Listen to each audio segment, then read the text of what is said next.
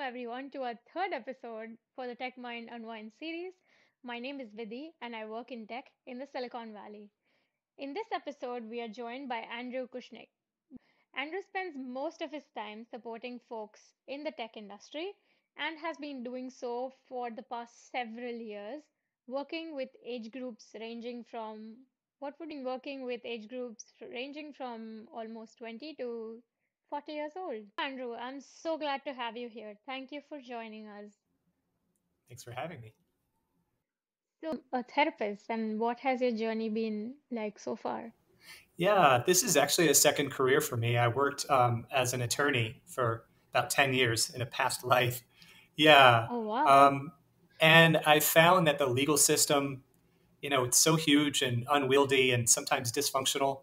And for anyone working within the legal system, sometimes you get the sense that you're not really able to help people as much as you want to on a day to day basis and see the result of your work on a day to day basis. So, as a therapist, that's it's really fulfilling Hmm. to see clients make progress over time. Um, yeah, and that's how I know I'm in the right field. Awesome. So then, what would be the ratio of the people that come to you today and you have sessions with? Is it only people in the tech industry, or are there others as well? I would say about half or a little bit more than half of my practice consists of people that work in tech. Um, and that ranges from, you know, beginning software engineers or designers up to management, people who have been in for a while and they either stay as an independent contributor or go the management route. And a lot of the struggles, a lot of the issues are pretty similar, throughout the different levels. Yeah, yeah. And what do you think led to the tech industry being such a big portion of your practice today? I think it's my education and experience as an attorney that lends itself to a very pragmatic, practical, sort of logical mindset. And I think what's required for a coder, for instance, a programmer, is that same mindset, to sort of follow a sequence and to troubleshoot and to try to fix things, like if then thinking. So I think people who I work with who work in tech are able to relate to that. They can sort of, and I'm able to adapt my methods and my um, how I conduct therapy to sort of cater to that. Got it. So it's like you apply your previous career being a lawyer and things you learn to like the life of a coder today, the life of an engineer today in the tech industry. Would there be some exact other patterns that you've noticed which help you become a go-to therapist for people in the industry here? People want therapy. People want to be able to leave a therapy session and try something, like just like in their interactions with coworkers or when they go home that night and they're struggling with anxious thoughts. They want to be able to implement something right away. So I try to make it as Yeah. actionable as possible. That's one way that I try to really, yeah, adapt and make it really accessible for those who work in tech. I think we need to address like the biggest thing going on in the industry right now, which is the fear of layoffs and how so many people in the tech industry have been laid off. And while some that haven't been, they're constantly worried about being laid off, concerning everyone around here. So, what do you have to say about that? It's a big problem. I see it across my practice, and you just from the news and just the general atmosphere these days. In the Bay Area, it's just a heightened state of anxiety. I would say people are worried about their jobs, and they're really focused on what should I do now. They're trying to do really well at their jobs. They're trying to maybe they're working longer hours, or they're trying to prove themselves indispensable, and have their manager really see um, the benefit, the fruits of their labor. But at the same time, there's distractions from um, thoughts about should I be looking for another job. Yeah. And is this the pattern that you see for the folks that you have and who come to you for therapy sessions as well? Yeah, they are. Yeah, they're talking about strained relationships. If they're not themselves, if they're maybe not getting good sleep, and if they're stressed all day, it's kind of like people are not. They're just not themselves. They're um, so strained relationships is one way that it shows up. um, interpersonal conflicts at work, worried about whether their manager likes them, worried about Mm. whether their ideas are being taken seriously, and you know, when they're meeting with their team. Um, Yeah. yeah, problems with sleep, um, quality of life issues. People find they're not able to see friends as much because they're working so hard, or they're not able to exercise. Mm. They might say, I really should meditate, but I just can't. I'm too busy. I just can't stop. Like the thoughts kind of get in the way. So those are some ways that it's been showing up. Yeah. Yeah. Thanks for sharing that. So, what would be the solutions that you would sort of offer for all of these folks or people who are listening who are also worried about layoffs today and that can help them out in their everyday life? Yeah. So there's an expression that comes from Dan Siegel. He's a psychiatrist and professor at UCLA. And he says, name it to tame it. And so he explains that when we put a label, when we put words to our emotions, it actually sends like a soothing neurotransmitter from the left side of our brain to the right side of our brain. Um, so Mm. it may sound funny, but putting words to what we're feeling actually feels good. It's almost like an anesthetic sort of effect. Um, Mm. so I would recommend that people actually tell themselves, yeah, I'm stressed. This is anxiety, or I'm worrying right now, or I'm focused on something and it's repetitive. I can't stop thinking about this. Um, and so you're making Yeah. sense of your experience, which is really helpful. So that's one. Yeah. So, if you don't mind me asking beyond that, so how would you say people can name a feeling? Because usually, if someone is churning all day long for 24 hours, it's very hard to check in and stop and be like, oh, I am feeling something. So, would this be like a hourly check-in or something that you recommend where a person just pauses and is like, okay, I need to name my feeling now and what's going on? Yeah, I mean, it's most helpful in the moment if you can actually pause. Maybe just take a deep breath, and just close your eyes for a second and just check in with yourself. You just ask yourself, how am I doing right now? What am I feeling right now? Are there any words that I can use to describe this? Oh yeah, I'm really stressed. I'm tense. My chest is tight and my breathing is faster. Um, so ironically, yeah, that actually helps you feel a little bit better. It doesn't solve anything in the moment, but Mhm. it's nervous system regulation. It actually kind of regulates your nervous system a little bit. Yeah. So Oh, thanks for sharing that. yeah, I think that would be a great technique for people to remind themselves every moment now and then whenever they can. yeah, and Yeah. beyond that, sharing your experience externally really helps as well. It's along the same lines of naming it to tame it. So Mm. journaling is helpful. Just writing down what you're feeling. Doesn't have to be a whole elaborate paragraph every day or anything like that. Just break out the notes app on your phone and just write, whatever you're feeling. Really stressed right now. Um, and sharing how you're feeling to another person, someone in your life who cares, really helps. Mm. Um, yeah. What that does, this kind of merges into trauma a little bit. Um, this situation with the layoffs, it's like an extended period of time that this is happening, and we don't know when it's going to end. We don't know when all the jobs are going to come back. So people feel helpless. They feel like this is a situation they can't control. And with trauma, that's pretty much the definition of trauma, by the way, an event or circumstances that we feel like we can't get through. So the Mm. reason I say name it to yourself, journal it, or speak to someone else about it is because we weave a narrative around what's happening. We kind of put a story around it, which kind of stores it in our brain in an adaptive manner, so we don't get as stuck in it. Mm. Yeah. Thank you for sharing the science behind that. I think that's very relatable, and I feel like a lot of us would be going through that right now without even actually being aware about it. So, yeah. What would be some other solutions? Maybe we go back to this chain of like talking about your worries with a friend or someone else. Yeah. So beyond naming it to tame it, beyond kind of making sense of your experience and putting a narrative around it, I would recommend boundaries. We hear therapists say that word all the time. It's overused. It's in the Yeah. popular culture. I need to set boundaries, but Yeah. it's actually really important.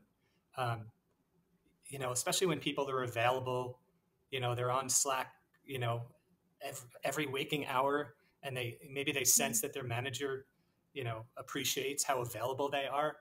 Um, but we really need a separation of work life and personal life, just for our system to recharge.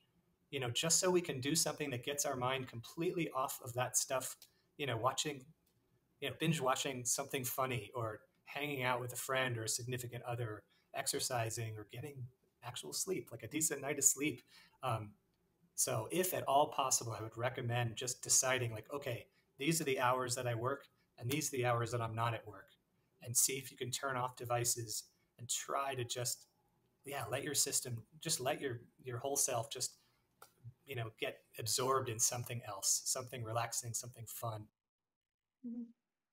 Yeah, yeah, yeah. It's hard to I guess, get out from the mind and focus on the body. I think that is one of the biggest things that I'm realizing as you're speaking about the boundaries and like name it to tame it. All of that sort of is a theme, it seems, of not being able to feel yourself in your body. Would that be correct? Definitely. That actually leads into another solution.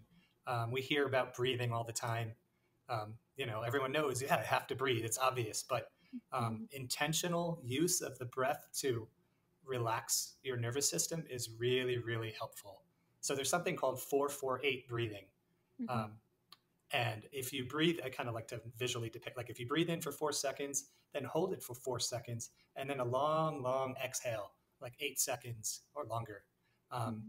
it's believed to reset the parasympathetic nervous system, um, which is the portion of our nervous system that really helps us unwind and relax when we're ramped up. And is there anything else from the solutions that you'd like to point? I would say this is a little bit less, you know, immediate, but I would say to take a longer term view of the labor market. You know, I'm definitely no economist, so I don't know what's going to happen, obviously, but you know, I've been alive long enough to know that these trends kind of come and go. That there's Yeah, periods of time when there's layoffs, and then it's followed, whoever, like maybe months or years yeah, later, a few years later, by, an influx of hiring. Um, and so, no matter how someone is doing now, the, maybe they just need to be in the mindset of just kind of, taking care of themselves during this period of uncertainty, knowing that things will change. Uh, this too shall pass. You've probably heard that before. So that's really helpful to tell yourself. yeah, yeah. I think there are moments where if my mind is stoic enough, it believes in this too shall pass. And then there are moments where I'm just very anxious and agitated, and it's like, I don't know what is going to happen. And at that point, things like this too shall pass are like, oh, I don't know how much I can believe in this You're like, right it's now, not passing right sort of now. a It's thing. right here. Yeah. Yeah. So it's like getting that balance of being able to accept that. So, yeah, thank you. Thank you for sharing that. I think with that, we can jump into something specific that is your area of expertise, which is you specialize in trauma. And when people in the tech world worry about layoffs, does this qualify as trauma? I know you touched a bit on that, but can this exactly be diagnosed and labeled as trauma? And what do you think makes it so difficult for Yeah. people to get So through it? I'll just define trauma really quickly again. It's an event or a set of circumstances that overwhelms our nervous system, where we feel helpless, or we may feel overwhelmed or lacking control over our circumstances. Um, so yeah, this extended period of not knowing if you're going to be able to keep your job, worrying about what you're going to do if you lose your job. That's really that does qualify as trauma, absolutely. Depending on the person, depending on how they're experiencing it, but so many people are, um, yeah, they're having Mhm. persistent, intrusive thoughts about this, and they're stressed, and it's showing up in their nervous system, and yeah, so they do seem overwhelmed and lacking a sense of control. Um, what makes this time, it's kind of like a particular brand of trauma, if you will. We don't know the end date. We don't know when this is going to get better, and so that adds to the feeling of lack of control. It's a little bit similar to the pandemic, actually. The very beginning of the pandemic. Think March, April 2020, when We didn't know how bad it was. We didn't know how long it was going to last, and our lives were different. And so, yeah, back to the present, it's almost the same thing. You don't know. If you knew that, Mm, okay, I just have to deal with this for a month or two, then you think, okay, I just have to stick it out and use my normal coping skills. But not knowing how long this is going to last and what's going to happen in terms of your job, whether you're going to get another job, that kind of adds to um, this overwhelming someone's natural ability to cope. what would be common patterns that you've seen for people working in the tech industry or just in the tech industry as a whole? Yeah. So again, anything can really be experienced in our system as traumatic. And what I've heard a lot over the years among people who work in tech um, is like upsetting work interactions, Mm, one-on-ones with your manager where it doesn't go well, or where someone's convinced that your manager doesn't like you, or where mm, someone on your team will sort of dismiss an idea, at a meeting, and you kind of wonder like, am I good enough to be here? Or maybe like personality mismatches between someone and their manager, or previous layoffs. If you've been laid off before, um, you know, um, that can really make um, your current work situation that much tougher. Um, yeah, yeah. in terms of someone's history, I would say I've heard a lot among people who work in tech. I don't want to overgeneralize at all, but if you think about it, if someone's always been good with technology, always been good with computers, they in the past may have withdrawn, sort of socially isolated a little bit. Maybe it felt safer to be behind a screen than to be interacting with peers in school. And Yeah, again, this doesn't apply to everyone. This is agree. just Yeah. something I've seen here and there. Um, but yeah, I've seen people, feeling like social interactions haven't gone well, sort of replaying in their head some things that they say to a friend, Mm, or a classmate, and then kind of beating themselves up over the way that they said it, for instance. Um, yeah, yeah. maybe a sense Yeah. of not fitting in with their peers, especially if they came to the United States from somewhere else. The immigration experience can really uh, be super Yeah. traumatic. Yeah, you touched some two great points, I think, which we can delve in deeper, which is you're right. I don't think there's a way to generalize the fact that everyone is sort of an introvert in the software world, but I feel like it's also a running joke in the software department or in engineering that engineers are introverts and they prefer to stay by themselves and that's how they are, which is where I think you were going with not having socialized as much before, which is why fitting in with peers is even more difficult. Definitely. And it doesn't apply to everyone, but Hmm. yeah, it can make it tougher to make friends. It can make it tougher to, um, engage in those social interactions at work that kind of enhance your reputation. Sometimes, networking within your company is really important, but if someone feels less inclined to just go up to someone and ask how they're doing, um, then that can lead to a little bit more of a withdrawn feel.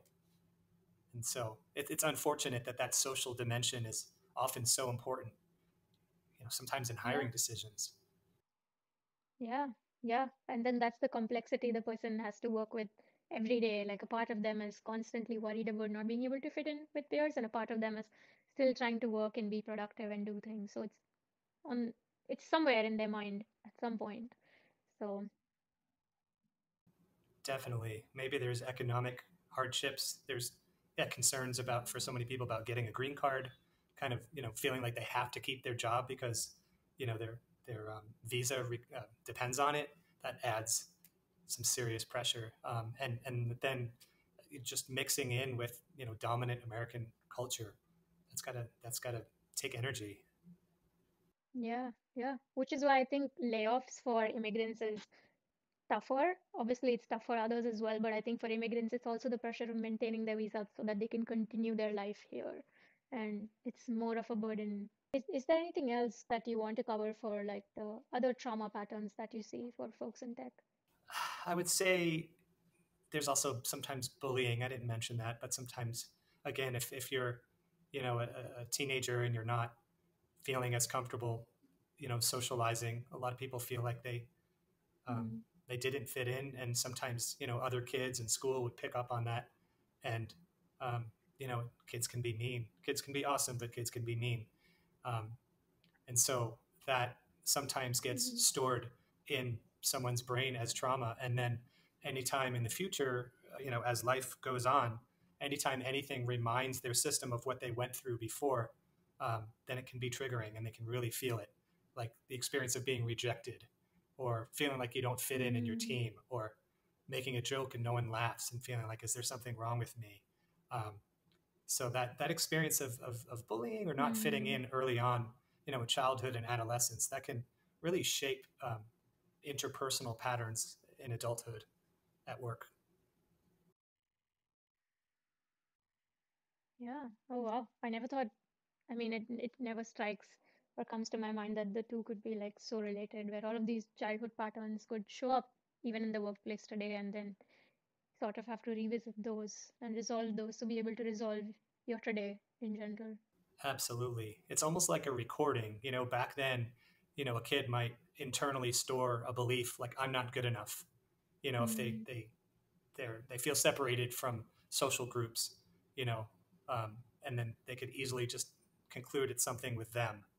um, or if one of their parents is not into video games or computers in general, and and there could be a mismatch between what the kid likes to do and what the parent likes to do. So it's so easy to form that belief, like there's something wrong with me, and I'm not good enough, and it's almost like a recording that's made.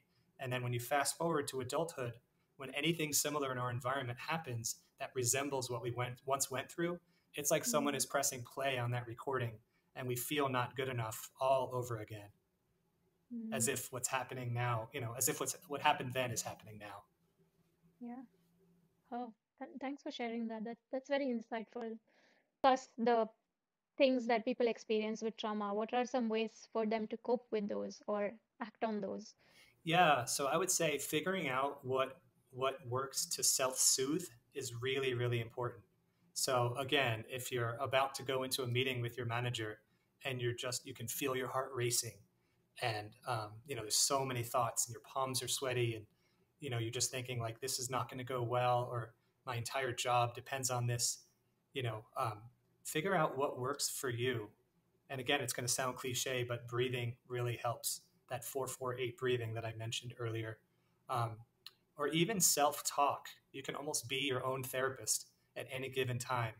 Even if you don't completely believe some of these comforting thoughts you may tell yourself, it still helps, you know, to tell yourself like, you're going to be all right.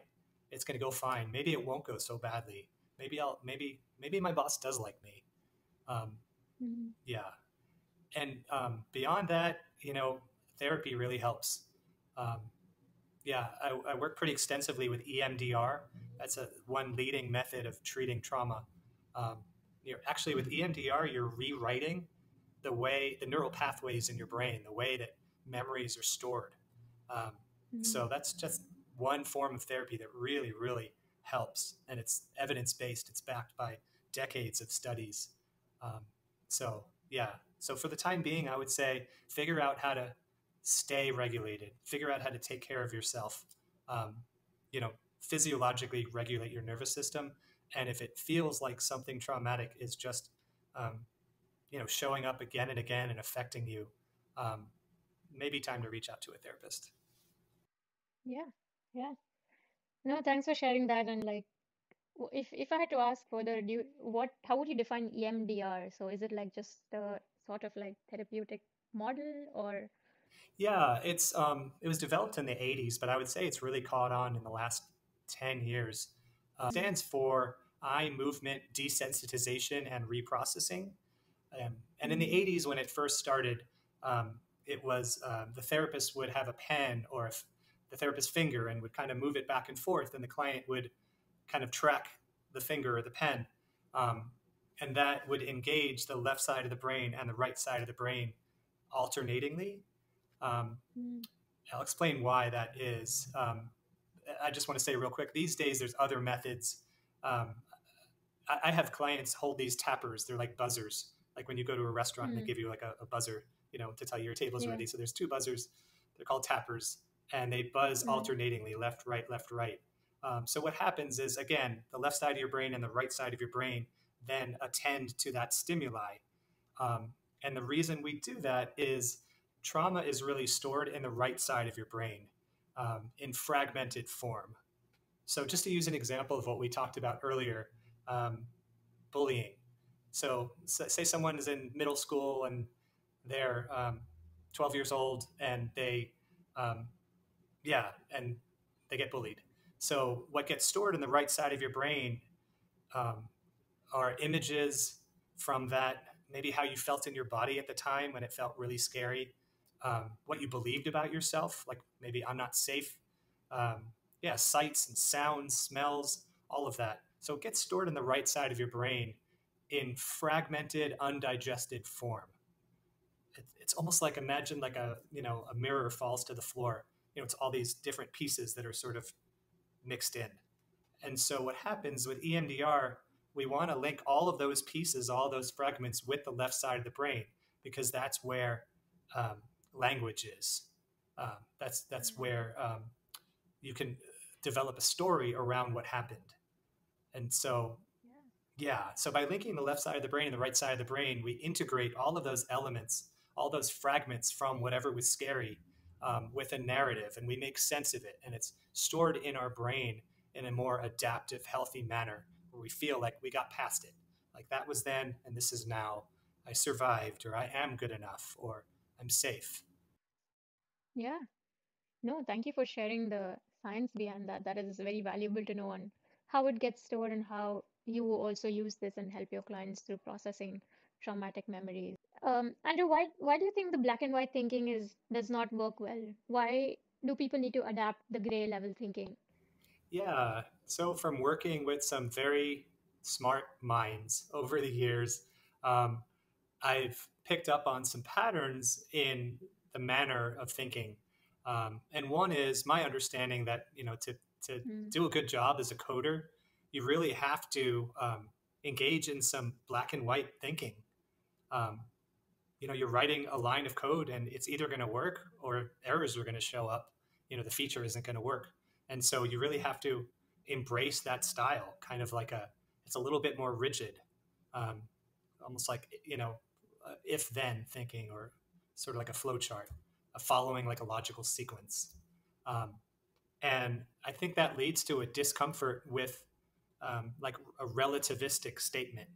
In other words, say someone makes the statement to themselves like, I hate my job, or my job is the worst. That's kind of an all or nothing black and white statement. And yeah, and so what might be more helpful is to embrace more of a relativistic way of looking at it. Like, there are certain aspects of my job that I don't like, and there are some things that I don't mind or that I do like. um, yeah, and so that rigidity in like a cognitive style, it's actually characteristic of a lot of anxiety disorders and a lot of depressive disorders as well. And so it's really helpful to embrace the shades of gray, embrace, yeah, Yeah. So what would be the solution that you'd say that a person can adapt gray level thinking? yeah, it probably works really well at work, but in relationships when emotions are involved, um, then it's really important to tune into the shades of gray. I think it's being able to form a statement that correctly captures how you're feeling without it going to an extreme. There's catastrophic thinking that kind of characterizes black and white thinking. I'm never going to make it. I'm definitely going to be fired, or my job is the worst, or nobody likes me, or yeah, I'm not a good, I'm the worst coder ever. And if you can pause and prompt yourself to come up with a more realistic statement, you'll actually feel better. You might think of someone asking you, "Hey, Vidi, is there another way that you might think about this, or what might be a more nuanced way of looking at this, more realistic statement?" And you might say, "Oh well, my boss just gave me a hard time, but I think they know I'm doing a good job," or "I'm struggling right now this week, but I'm going to work on it, and things will be okay." Or, there's some people on my team I like, and there's some others that I don't like. That would be more um, um, nuanced, less black and white. Yeah. Yeah, so it's making sure that you have a balance and you try to think of it from different perspectives and use that in your everyday living and relationships and how you think about yourself and otherwise. Yeah, yeah. What would be some other patterns that you see? Yeah, I would say in communication, that analytical sense that so many people who work in tech really need, like a Mm, logical part of us, like a troubleshooting part of us, um, it can pull people away from emotions, from noticing how someone else mm, is feeling, from noticing how they themselves are feeling. Um, yeah. and in communication, that really can be a problem. Because, in other words, if you're just, so again, say you're having some sort of disagreement or some sort of tense exchange with a coworker, um, and you're trying to figure out like the logic of this, this has to make sense somehow. Mm, But what really might be happening is that that other person feels a certain way, and that person is tense, and that person, is having a rough time, and or is in a bad mood, or whatever it might be, and that you yourself are feeling a certain way. You're feeling frustrated. You're feeling tense, anxious. Yeah, maybe you're noticing that in your neck or your chest, like real mm, tension. Um, so that those are things that you can notice in someone else, and those are things that you can notice yourself. Um, mm, yeah. So, with this discomfort of accessing emotions, how do you think this plays out in people's personal lives and even for themselves, apart from even work? yeah, in friendships, in romantic relationships, or in relationships within your family. um, yeah, people are going to upset each other. People are going to make each other angry.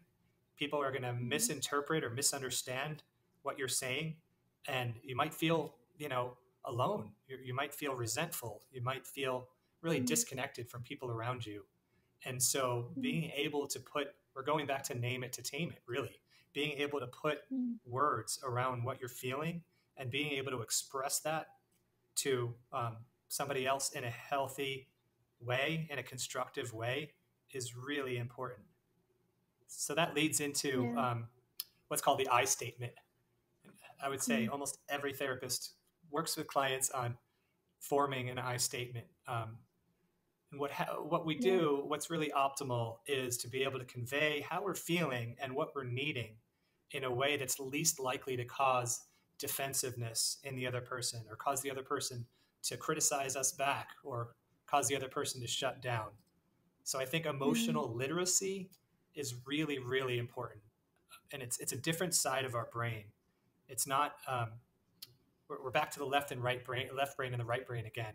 Um, Logic and yeah. linearity are based in the left brain, and a sensing of how we're feeling, or empathy for how someone else feels, that really comes from the right brain. Yeah. Yeah. Yeah, no, I think I experienced this too personally myself where because and I'm wondering if this is a very common thing about having a strong analytical brain, which makes it difficult for you to work with emotions and reflect and think because you're so there in analyzing and reanalyzing and ruminating that accessing the real emotions and the depths of things is harder. Yes, and I think that can be improved with practice. I regularly Mm, speak with my clients about um, developing a meditation practice where you're just reading yourself, um, mm, putting words to your emotions, as we've discussed, just practicing, like, hey, this is what I'm feeling now. Um, yeah, yeah, yeah, it can be developed over time. Um, mm, and you find that you feel good when you're able to make sense of what you're feeling, when you're able to tell yourself, yeah, this is how I'm doing right now. It's not just going to affect me outside of my awareness. I can actually put words to it, and maybe I can mm, even empathize with somebody else, and maybe even say like, hey, it looks like you're having a rough time, or maybe I said something that upset you. um, yeah, there's yeah. words for that. So it is possible to practice that and get better at that, where it just becomes more uh, just more like habit. Yeah, let's continue jumping into the other patterns. what would you say would the other ones be? Yeah. So another pattern that I've noticed in my practice is a sense of isolation that people are experiencing. Um, yeah, especially people who work in tech. Mm, Um, they're working longer hours. Again, they're fixated on whether they're going to be able to keep their job, how they're doing at work. They're thinking about work. They're thinking about performance. Um, and remote work even is making that sense of isolation even more pronounced. Um, yeah. And you know mm, what? Even when people are in the office, if there's, imagine cubicles and like an open floor plan, there's cubicles. People are more likely to jump on Slack or, some other form of messaging to message a coworker than to just like stand up and walk a few feet over to ask the person in person. It's so easy to hide behind technology because that feels more comfortable for a lot of people. So I think, yeah, people don't feel like they have someone to talk to, and they're less likely to be talking live face to face mm. to their peers. Yeah. And you think isolation, I mean, COVID has made this isolation more concrete for a lot of other people who might not be using technology to hide, but now just are bound to do that because they've been doing that for the past 3 years or so. That's a great point. Yeah, especially early on in the pandemic, we were all socialized to avoid each other. We had our masks on and we felt comfortable and safe, behind those masks. Mm, And for introverts or for people with social anxiety, that was actually comforting. Um, and yeah, a lot of us lost out on socialization, on practicing social mm, skills. Um, there was a lot of articles, a lot of talk in the media about how so many people were struggling with just normal social conventions when they were back in the office, or when the masks were off. Um, and so, yeah, it's a yeah. really good point. Yeah. What would be the solution that you'd say could be used for people for getting rid of their isolation or just trying to get out of that comfort zone? Yeah, anything involving connection. So joining things. So this can start at work, just engaging coworkers you know, to hang out. If you're remote, just asking if they want to, even just do a video chat, just one Mm, on one. Or if you're in person, just take a walk, go for coffee, go for lunch, anything to talk about your experience, to experience that commonality. You're mm, going through something similar. So it really, really helps to feel like you're in community with other people, who are going through the same thing, the same stressors. I would say getting mentoring. If there's anyone higher up at your company who has a good sense of how to survive, how to sort of hang in there and take care of yourself. mm, um, that's really helpful. There's meetups and other groups for people in tech, to really bond with people who are going through the same thing. You can even blog about your experience, and just people that are reading it, like, put it out there, put it on Medium, for instance. um, mm. and it's a way of sharing. Even you might hear back from people, but at least you're engaging in some community of like-minded people. Yeah. Yeah. And I think it's important to point out that somehow people have gotten so comfortable with being isolated that they think functioning like that is okay. But probably a push to get yourself outside the comfort zone is what we all need, especially after the pandemic. I agree. And it is okay if people are more comfortable curling up on a couch and reading a book. Like, that's great. That's what brings Yeah. comfort. That's awesome. um, Mm, Health outcomes, long-term health outcomes, are improved when we're connecting. I think in the UK they mm. have a minister of loneliness, like a government official What? who's charged with implementing solutions just to help people deal with loneliness. And I think that's amazing that they're doing that, because it's not only a mental Yeah, health problem, but it's a physical health problem. exactly. Yeah. We need that too, definitely in the US pretty soon. Yeah. Yeah. Okay. And then what would be the last point that you want to cover for a pattern that that you see in your everyday workings? Yeah, I have seen people talk about a lack of a sense of Mm, meaning in their work a lot. And so this comes at every single age. Um, yeah, I mean, I experienced this in the law, years mm, ago, and I'm seeing it a lot among people in tech. They're asking themselves, what am I doing? Am I really contributing to Mm. society? They sense all these problems in the world, like, you know, global warming and, um, yeah, school shootings and political polarization. And they just get the sense like, hey, that our society, our world is going through a rough time, so while I'm on this earth, I really want to be doing something that's making a difference. So they're asking themselves, this product that my company is putting out there, like, do I care about Mm. it? And this work that I'm doing, like, does it really fulfill me? And what would I really want to be doing?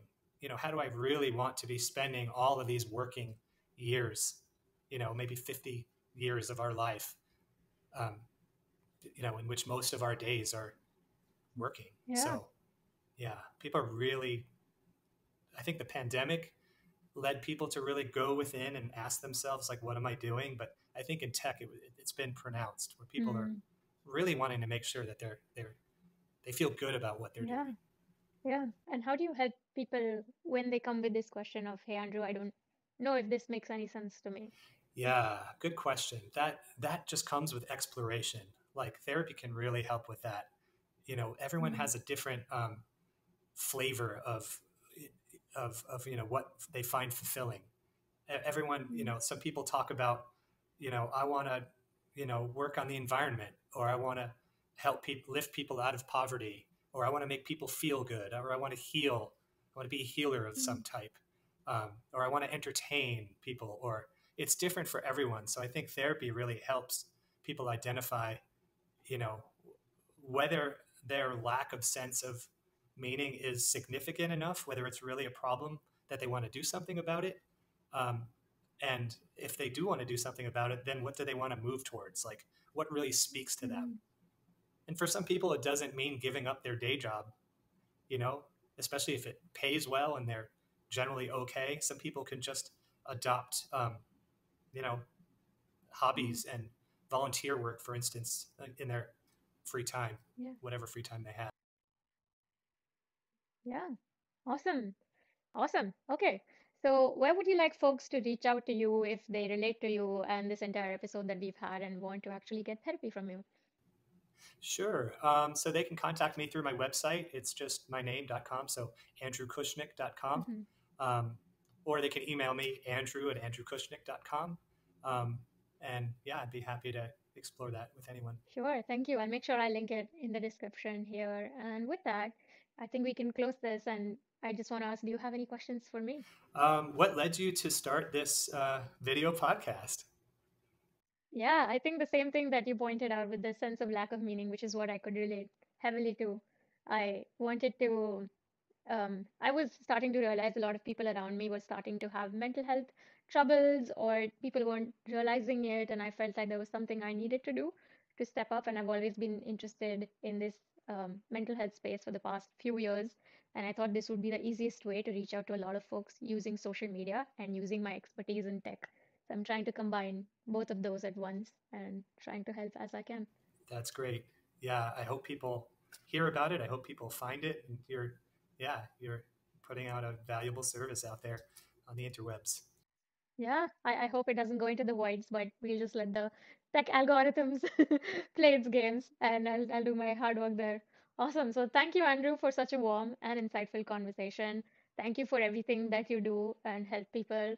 This is going to help me and a lot of folks in tech, especially my friends, I'm very sure, after recording this episode. So thank you. Thanks, VD. Thanks so much for having me. This was a lot of fun.